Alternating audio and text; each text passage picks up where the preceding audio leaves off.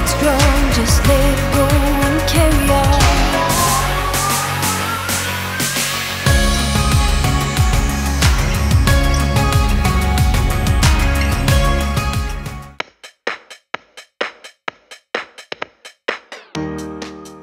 Hi， 大家好，我是小王。菲律宾离台湾最近的地方，坐飞机1个多钟头就到了。那很简单啊，离台湾那么近，你了解菲律宾吗？那菲律宾整个土地大多都是岛屿啊。那菲律宾总共有7500多个岛屿，而当中呢有2000多个有人住，有5000多个呢，你在全世界的地图上你都找不到它。它是全世界第2大的岛屿群国家，而他们的官方语言也是英语，所以呢，人人会讲英语一点都不奇怪。他们的小朋友都会讲英语，所以近年来台湾有很多的人就会把小朋友送到哪边？送到菲律宾去学什么？学英语。很多人会觉得说，然后学英语有口音啊，那又怎么样？没关系。很多人说菲律宾很落后吗？那是你自己的看法啊。为什么呢？因为重点你要送小朋友去当地学英语，是因为你想要小朋友可以开口说英语，懂得开口比你写字还要来得重要。所以有口音又有什么关系呢？全世界各地的人讲英语都有他的口音啊，但是基本上听得懂，我觉得那就很 OK 啦，是吧？而且重点是什么？你去菲律宾有很漂亮的海滩，还可以看到不一样的菲律宾文化哦。菲律宾有多少人？你知道菲律宾的人口在2014年就已经超过了1亿的门槛吗？它有11% 的菲律宾人，1100多万吧，他们在哪？他们都在国外工作啊。而你知道菲律宾是世界上最大的护士供应国吗？世界上约有25%的护士呢，就来自于菲律宾。在美国，你知道菲律宾的人口是仅次于中国的第2大的亚裔美国人。菲律宾教堂无所不在，菲律宾的虔诚是非常有名的，他们主要信奉的是天主教，还有呢基督教，所以每隔1公里你就可以找得到在菲律宾的教堂、机场、百货公司、购物中心、医院，你都找得到。所以你看看他们有多么的虔诚啊！为的是什么？为了让他们随时随地都能够跟上帝祷告。但是我觉得都还没有台湾来的厉害啊！台湾除了到处都有寺跟庙以外呢，还有一个特点啊，你在深夜找不到寺跟庙，那也没有关系啊。你打开电视呢，各式各样的宗教都可以从电视对你传教哦。还有，你知道菲律宾有一种非常有名的特色小吃是什么吗？叫菲律宾的 barbecue 夯吧烤肉啊。所以你在菲律宾路上常常会看到到处都在冒烟。你千万不要打119，认为那些会射出来，不是啊，那是他们在烤肉，而且他们喜欢把肉啊烤得非常的焦黑啊，如欧如喝啊对我们来讲拜托，那吃起来就是可能身上的那个血液里面都是油啊，但对他们来讲非常好吃。你试过吗？其实真的还蛮好吃的啦。有机会到菲律宾，你可以试试他们最大的特产——路边烤肉。总结来说，菲律宾是一个跟台湾完全文化不同的地方。1年365天几乎都是夏天，没有冬天。这么特别的地方，离台湾这么近的地方，而且它拥有全世界最美丽的海岸跟海滩，你怎么能够不去菲律宾来去佚佗呢？今天我带你们去菲律宾宿务。这是我们非常少见推出的菲律宾之旅。与沙共舞，宿务是菲律宾的第2大城，在麦哲伦来这里插下十字架前，这里已经是亚洲商人的入口了。传说当中，麦哲伦航行了地球的1圈，在半途上来到了菲律宾这个大岛，叫做宿务，并在这儿立下了十字架，开始传教。没错，他是一个非常认真、虔诚的天主教徒。他想将此作为他环游世界的东亚起点，这个代表着天主教神威的十字架，原来的那个已经被毁掉了啊！现在看到的这个是西班牙殖民菲律宾时所立下来的，也是宿务有名的地标。可惜呢，麦哲伦在这里之后呢，就走了，后面的航程都是其他人替他完成的。历史上呢，没有把大夫、二夫拿出来大书特书，为什么？我猜可能他们都跟麦哲伦是不同国籍的吧，也可能是像佣兵之类的啊。More blessings sa ilang family. Viva Señor Santo Niño, Mahal Santa Claus, mga santos, mga santa sa tanan, kamumandalampanan, kamanan sa tibuok kalibutan. Gloria samahan sa anak Espiritu Santo. Viva Señor Santo Niño. Amen. 哎呀，广场旁可以看到许多人聚集，点着蜡烛来祈福。当地的人在点完蜡烛之后，也会对蜡烛诉说心里的话，像是在台湾拿香拜拜的感觉，有点类似台湾光明灯的概念。但这里是圣婴大教堂，罗马天主教。菲律宾过去因为受到了西班牙的统治，宗教的信仰以天主教为主，而全菲律宾首座修道院，也是最为古老的天主教教堂，就是位在宿务的圣婴大教堂。圣婴大教堂1565年由奥古斯丁传教士乌尔达内塔来建立啊。这教堂里面供奉的是谁？黑皮肤造型的木造圣婴，有看到吗？就是这个啊，象征婴儿的耶稣啊，不是耶稣的儿子啊，不一样啊，这是婴儿时期的耶稣。这也是麦哲伦送给宿务酋长妻子的受洗礼物。但自此之后，这个圣婴像失踪了多年。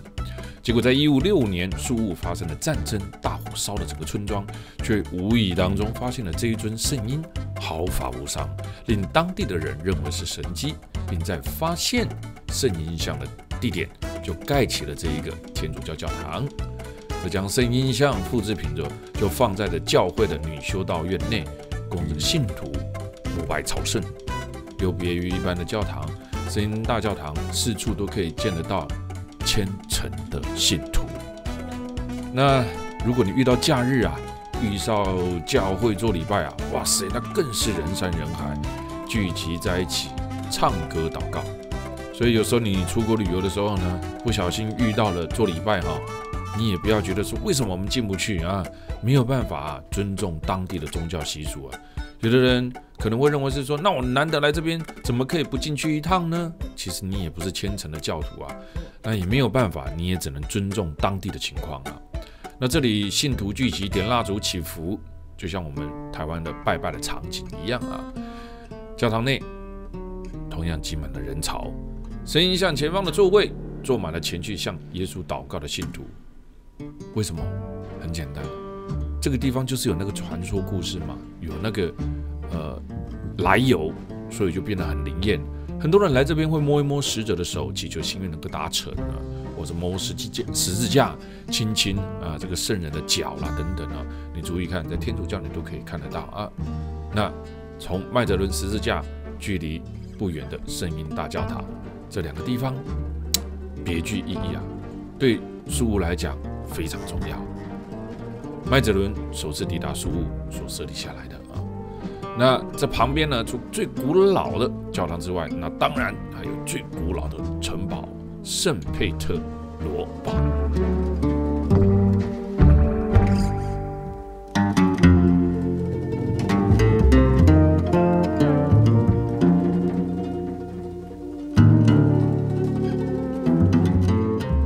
圣佩特罗堡，一个军事防御建筑，由西班牙征服者米格尔、洛佩斯跟宿务殖民当局下令所建造的。1566年5月8号动工，菲律宾宿务市的码头区现在被称为叫做独立广场，也是菲律宾的第一个西班牙殖民的核心。这个堡垒是三角形的，两面临海，一面面向陆地。那我们现在走上来这上面吧。那这上面有14架炮，大部分至今呢都还留了下来。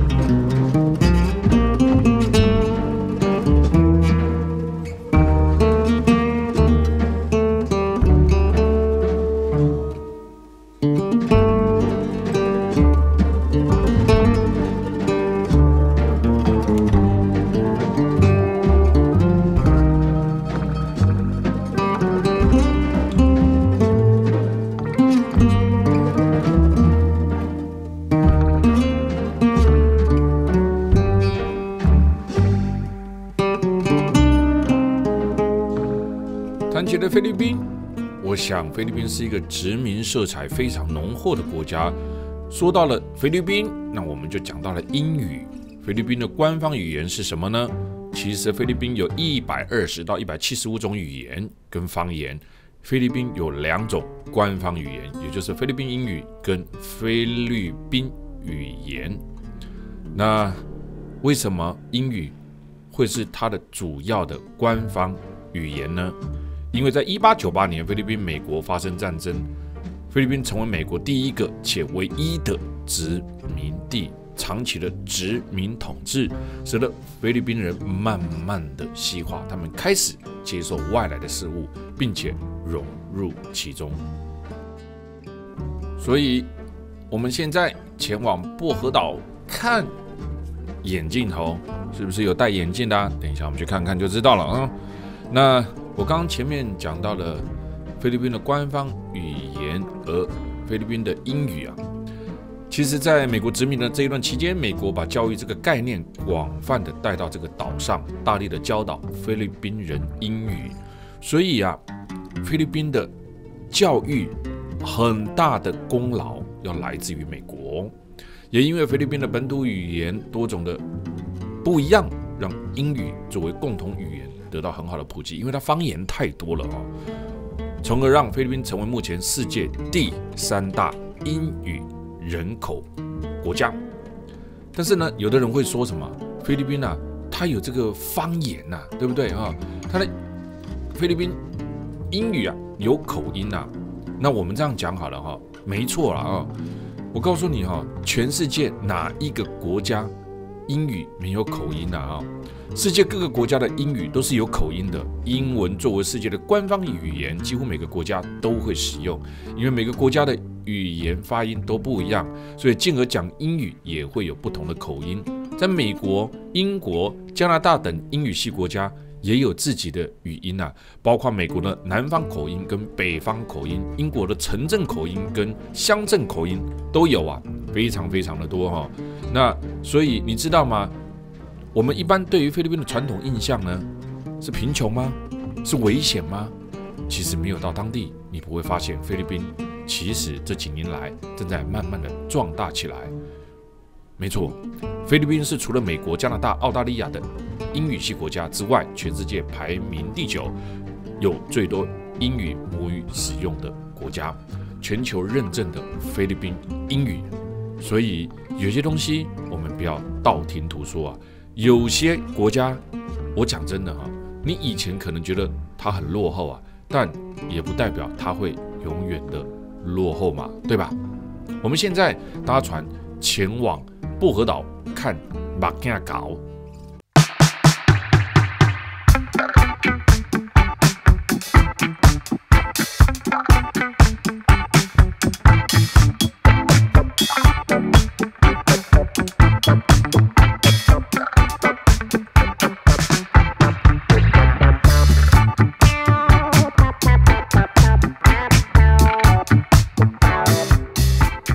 对菲律宾的海岛有多少的了解啊？每提到了度假的海岛，大部分大家想到的就是泰国啦，对不对啊？巴厘岛啦，那最夯的这几年呢，应该就是菲律宾的长滩岛啦。但是你知道吗？真的我觉得大家对于菲律宾有一种不一样的感觉因为以前去菲律宾玩大部分都是到马尼拉去啊。那不了解菲律宾其实有非常非常多漂亮的海岛啊。那很多人会认为呢，菲律宾都是1万块左右就可以玩得起来了，但大家也都忘记了怎么可能的事情呢？任何的事情都有它的价值跟价钱存在。很多人想到了度假的海岛，就先想到了长滩岛，只是长滩岛人气真的很高，到处都是观光客，消费也就变贵了。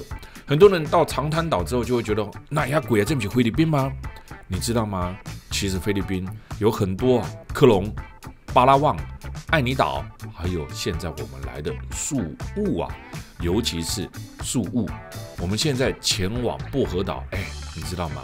这薄荷岛可以玩竹筏山里的竹筏，可以看眼镜猴啊，可以什么看看特殊的巧克力山让我们今天带着大家前往宿务南方的薄荷岛，是许多人来宿务旅游绝对会顺道游玩的岛屿。尤其是就算你不游泳，你也可以很轻松的旅游在菲律宾的海岛宿务，也是菲律宾7000多座岛屿当中的第10大岛屿。薄荷岛因为城市隔着一片海，因此呢，岛屿们的居民常常称自己是在薄荷岛共和国。跟我们出发吧！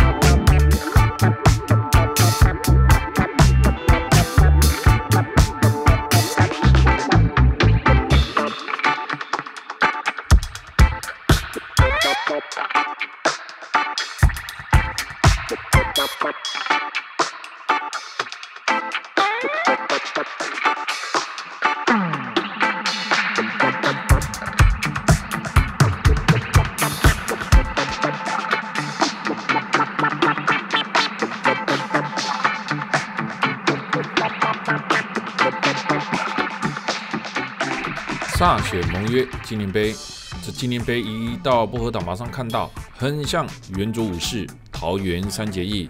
薄荷岛的各大部落会互相战争以前西班牙当时的征服者看不下去那就聚集了当地的所有的酋长，滴血结盟。好险是有结盟成功当时的情况是，所有人都携带了武器，一旦交涉失败，就会是一场血战，所以做了这个纪念碑。纪念碑进去以后呢，就看到了这是什么眼镜猴哎呦，超小一只其实我本身个人是还蛮怕猴子的那但是呢，这眼镜猴你不讲你看不太出来它是眼镜猴对吧？哎呦，这个尾巴超长好像老鼠一样全世界一共有8种眼镜猴，全部都在东南亚，包括了菲律宾、印尼的某些岛屿。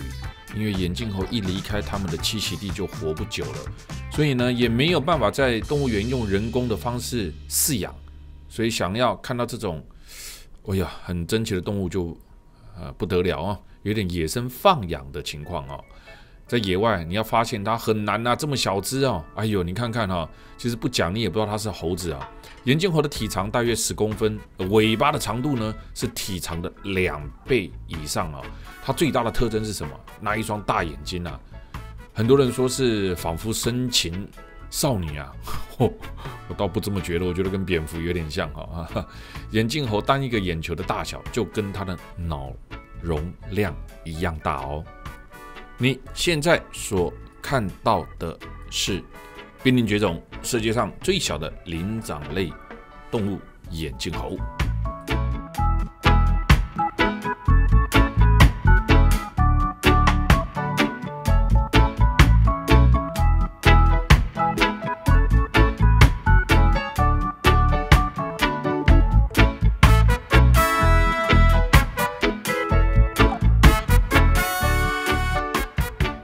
这里是联合国列为自然文化遗产的巧克力山丘，它被选为了世界的10大奇迹之一。薄荷岛上的巧克力山并没有种植巧克力，薄荷岛上的巧克力山是由1268个你现在看到的这个大小不一的圆锥小山丘所组成的。每一座山丘呢，高度大约海拔40到120公尺之间。每到了夏季，山丘上的干草堆都会干枯，转为什么褐色？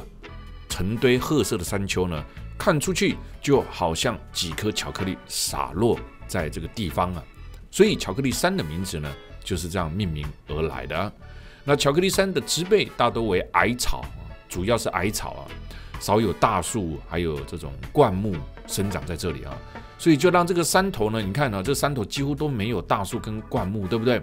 就让这个巧克力山有了偏淡绿色的疗愈模样巧克力山也有很多的不同的造型有的比较尖，有的比较椭圆的山形看起来讲够注意大自然的鬼斧神工来到这边，就可以感受得到了。而这些巧克力山是怎么形成的呢？当地的流传2则的传说故事当中，第一则讲述了这些山丘的形成，这2个巨人在打架，持续向对方扔了很多的大石头，耗尽多天的体力之后，决定和好共处，并且离开了薄荷岛，留下了现场打架的证据案发现场了。那第2个呢，就是爱情故事喽。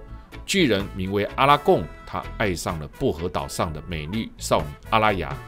那个高举双手的不是阿拉贡那个是男神阿拉雅在结婚前河中沐浴时，阿拉贡忍不住看到她美把她抢回家。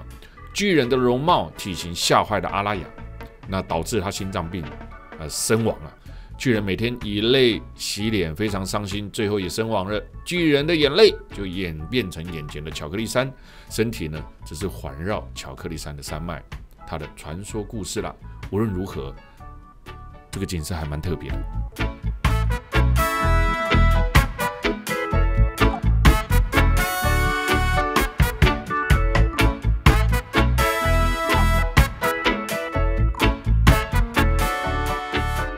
美吧没想到菲律宾各有家的所在，对不？经过真厉害的录影整个我们这样剪辑合成之后呢，把它拍摄出来近期我们这个除了我会用空拍机之外慢慢的我们的制作团队越来越多人也会用空拍机来，像我们这一趟的丁丁还有像我们的 Tony 慢慢的越来越多人呢开始呢他们去学习了空拍机，就希望呢把最美好的画面给带回来那薄荷岛在台湾近年来年轻人热门朝圣的一座度假岛那这个地方呢面积相当于台湾的台中市这么大。薄荷岛上因为开发慢，纯净又没有污染，自然也蕴含了许多丰富的海洋资源你不一定爱海洋游泳光看到这里的海就很爽了。自然的生态环境就是海以外还有这样子的森林环境所以这就是薄荷岛近几年来菲律宾近几年来很风靡的地方。宿雾其实可以很好玩。这条河叫做罗伯河，它的2旁边呢有很茂密的植被覆盖着森林一样丛林深处最自然的野生动物的栖息地如此原始的热带风光，你有没有感觉在这里面会有那种进入亚马逊河的感觉你不用跑到亚马逊河那么远去亚马逊河还不得了呢。除了费用很贵之外呢，还不是每个人都去得了，因为环境比较原始这里让它拥有了东方亚马逊河的号称。泛舟河已经被公认为是体验罗伯河风情最好的方式那你没有泛舟也 OK 啦，你就是坐着这种大家船静静的在这个河水当中欣赏热带雨林风光，还可以看得到2旁边具有特色的居民，感受到他们的民风当地还有很多漂亮的姑娘在那边呢载歌载舞啦，或者是小朋友在河边玩然后或者是爬到椰子树上的小朋友啦，很多而且因为当时被美国殖民过嘛，所以在菲律宾有很多混血儿来，我们现在来到了罗伯河这一条观光客最爱的路线之一。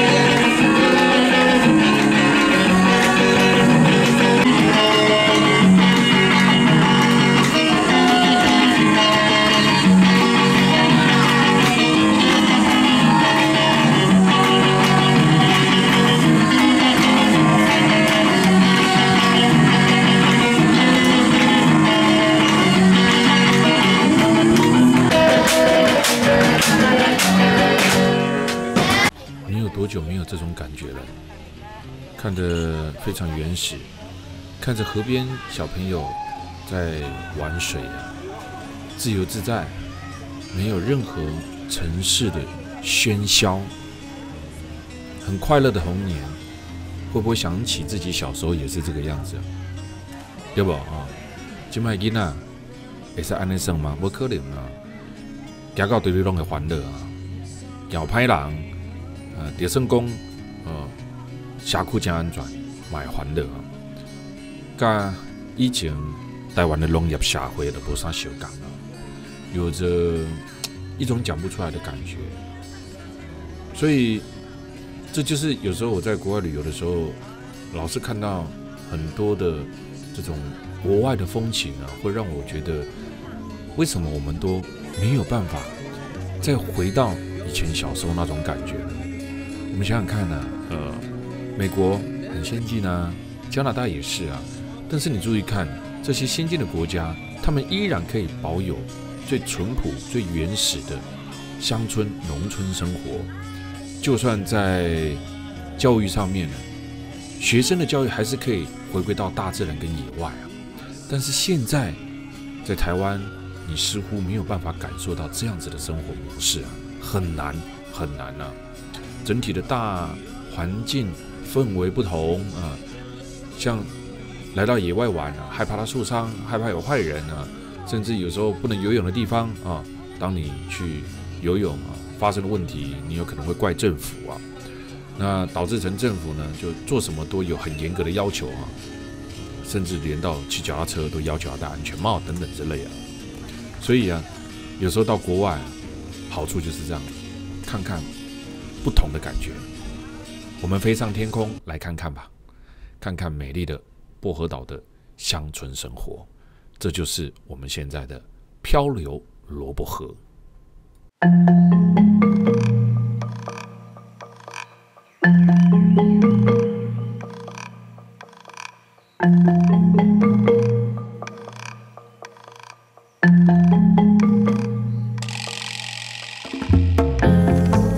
会看到这些小朋友在这边游泳，就觉得这些小朋友没有读册哦。跟东南亚其他的国家相比，菲律宾的教育事业比较发达哦。菲律宾非常重视教育哦，而且呢，你要知道哦，菲律宾英语是它的主要语言之一哦。早在1611年，美国在亚洲建立了第一所大学——圣托马斯大学，就位于菲律宾马尼拉，距今已经有400年的历史了，是亚洲最古老的大学哦。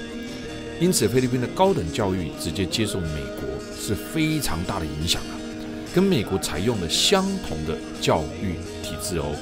菲律宾的高等的教育包含了副学士学位教育、学士学位教育、硕士、博士等等啊。所以呢，4年学制啊，所以你不要小看菲律宾啊。想当时啊，菲律宾也是一个非常强大的国家啊。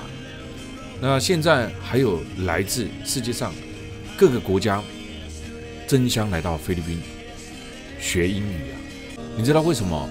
因为菲律宾被评选为CP 值最高的留学国家，念完书以后可以无缝接轨的到美国去念书，而且菲律宾有严格的英语教育体系，幼稚园就开始学英语，从小学到大学有不少科目都是英语课本啊，老师的上课也是用英语讲课，让大家有机会开口讲、学习讲英文，从而让英语不只是书本上的东西，而是真正的运用在生活以及沟通上面。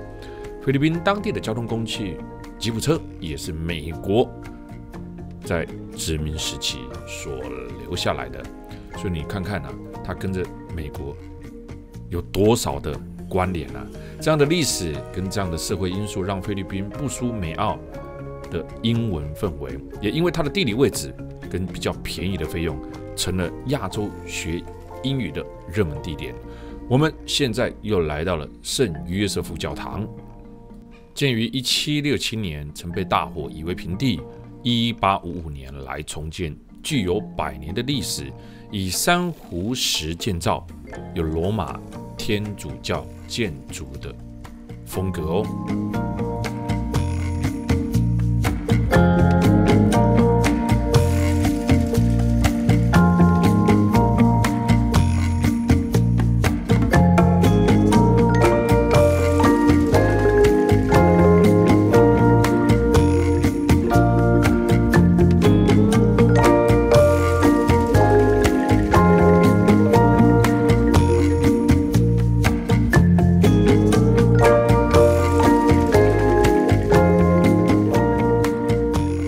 截至菲律宾的人啊，歌喉还不错啊。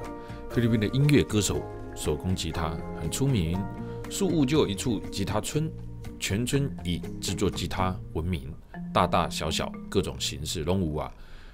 那玫瑰木啦、椰子壳啦，它都可以做哦。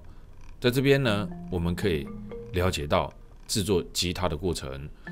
那宿务也被称为吉他之乡，西班牙的民俗乐器曼陀林、斑鸠琴等产地也大多来自于菲律宾。所以你来到菲律宾，你很常看到人家在弹吉他，在卖吉他，在街头更是很多的这种街头艺人呢，在弹唱着啊。所以啊，很多国际型的大型乐器商也都来跟菲律宾签订了制作啊。为什么？很简单啊，这比较便宜嘛哈。那他来代工，接着呢，他做完之后再挂上知名品牌，那就不得了了啊，价格就飞了好几倍啊。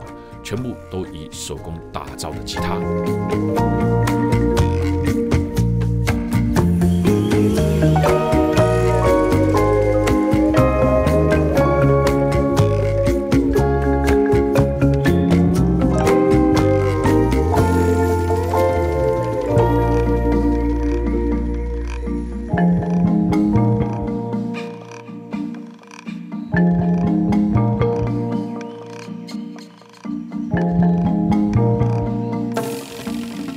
来吧，我们要去资生堂岛，开始菲律宾的重头戏海上活动了。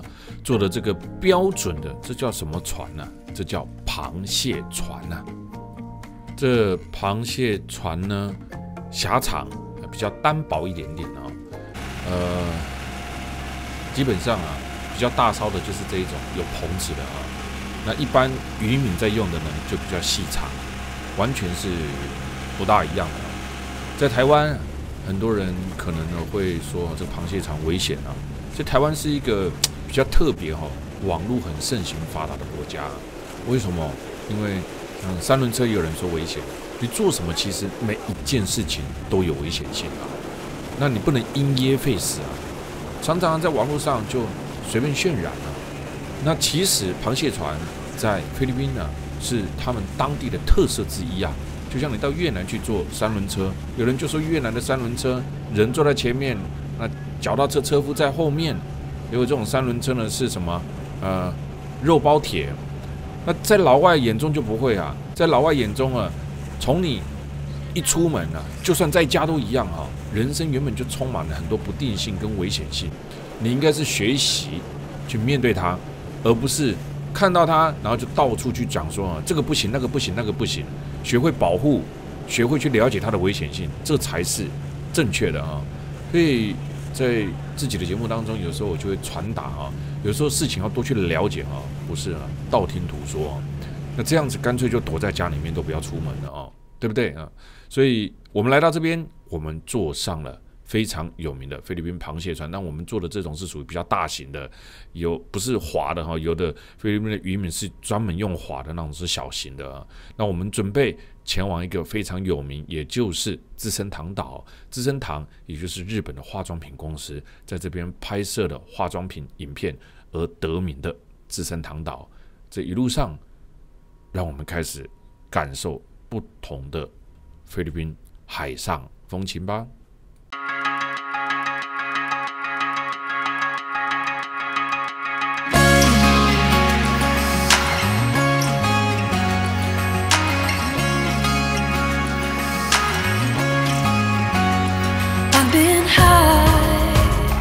I've been low, I've been chasing all the things I never had before. All the way down by the river,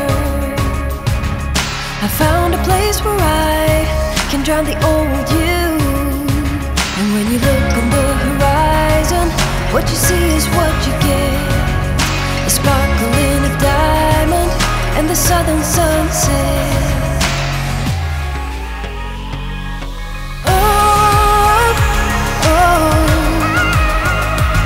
I didn't know what I was doing wrong. All the things I go